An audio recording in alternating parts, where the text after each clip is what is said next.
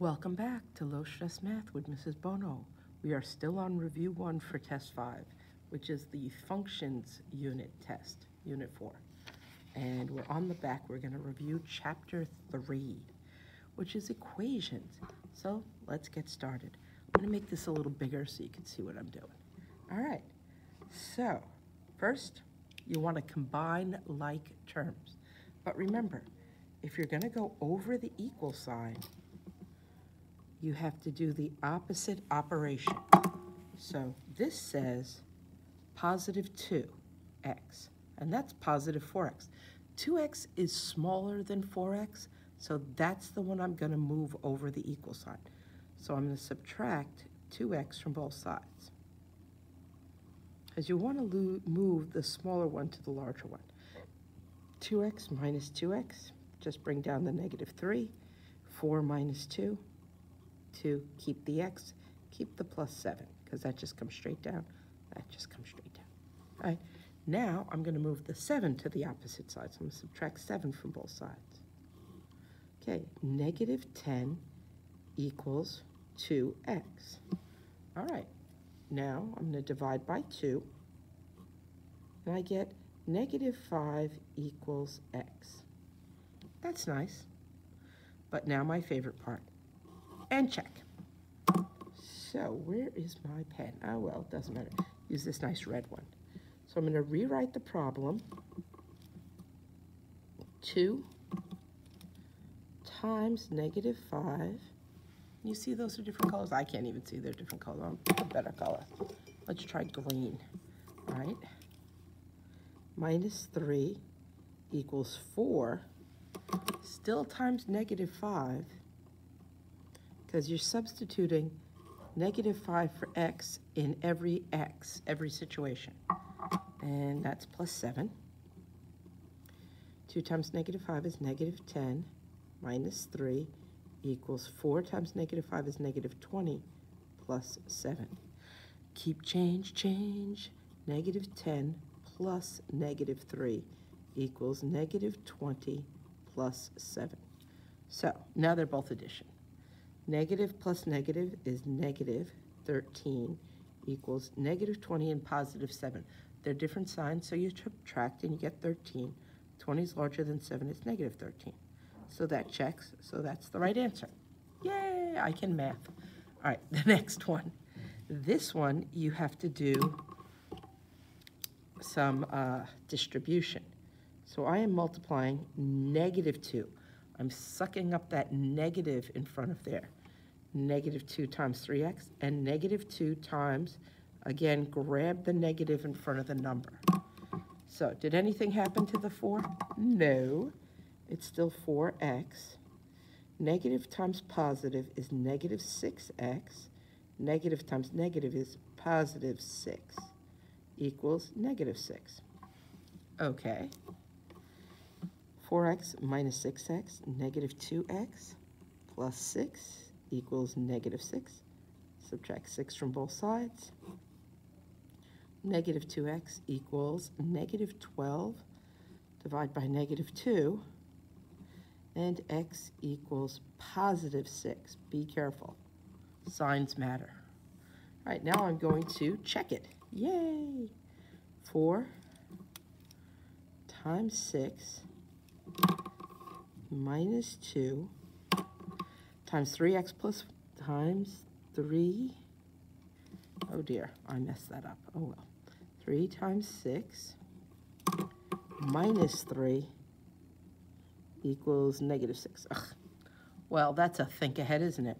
4 times 6 is 24 minus 2. 3 times 6 is 18 minus 3 equals 6. 24 minus 2. 18 minus 3 is 15 equals 6. Negative 6, Bono. Negative 6. All right. 2 times 15 is 30, so 24 minus 30 is negative 6. 24 minus 30 is negative 6. That equals negative 6. Wow, that was a lot of math, and I almost messed up twice. But that's not too bad. So it worked. Yay!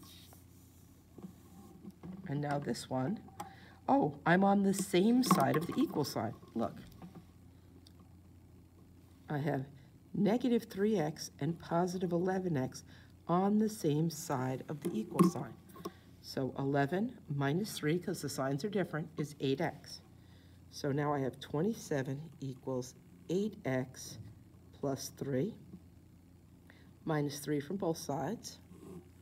24 equals 8x. Divide by 8, divide by 8. 3 equals x. Just remember, when they're on the same side, you do the same operation. When they're on opposite sides, you do opposite operations. Just try. All right, so this one is 27 equals negative 3 times 3 plus 3 plus 11 times 3. 27 equals negative times positive is negative 9 plus 3 times 11 is 33. All right. 27 equals negative 6 plus 33. Because negative 9 and 3, the signs are different. 9 minus 3 is 6. 9 is negative, so it's negative 6. 27 equals 33 minus 6 is 27. Signs are different, so you subtract, keep the sign of the larger number. So it checks. Yay! All right, next one. 5 times 3x is 15x. 5 times negative 2 is negative 10, equals 10x plus 10. All right, you want to go over the equal sign. So you're going to move the 10x to the 15x because you want to move the smaller to the larger. Minus 10x from both sides. 5x minus 10 equals 10. Add 10. Add 10. 10, not 70, Bono. 5x equals 20. Divide by 5. Divide by 5. X equals 4. Okay, now I have to sub that back in and check it. 5 times 3 times 4 minus 2 equals 10 times 4 plus 10. All right, 3 times 4 is 12, so 5 times 12 minus 2 equals 10 times 4 is 40 plus 10. 12 minus 2 is 10, so 5 times 10 equals 50. Ah, that's good. 50 equals 50. So that one checks. Wow, that was a lot of math going on there. All right, next one. Tell whether the equation has one solution, no solution, or infinitely many solutions. Oh, I kind of like these. All right, so first, multiply over the parenthesis. 3 times x, 3x. 3 times negative 4, negative 12, equals 2 times x, 2x, 2 times negative 1, negative 2. Oh, that's going to have one solution. I'm going to write that down before I forget. One solution. Because that's the actual question. And how do I know? Because I have different variables on both sides. So when I subtract 2x from this side and from this side, I get x minus 12 equals negative 2. Add 12 to both sides. And I have x equals 10. That's only one solution. It's only one solution. So that's my answer. But I knew all the way up here when I had different coefficients for my variables. All right, let's take a look at this one. Oh, Cootie's fraction. It's all right, you'll live. So nothing happens on this side. 2x minus 3 equals negative 2 times 3 is negative 6 over 2. And negative 2 times negative x is positive 2x. All right, divide. 2x minus 3 equals negative 6 divided by 2 is negative 3 plus 2x. Now, because it's a plus sign, I can switch them around. Or I could say, wait a second, subtract 2x from both sides. and I get -3 equals -3. When they're the same on both sides, that means infinitely many solutions. Now, again, I knew from here, because I had the same variable and the same constant. So when you have the same coefficient and the same constant, infinitely many solutions. All right, let's try this next one.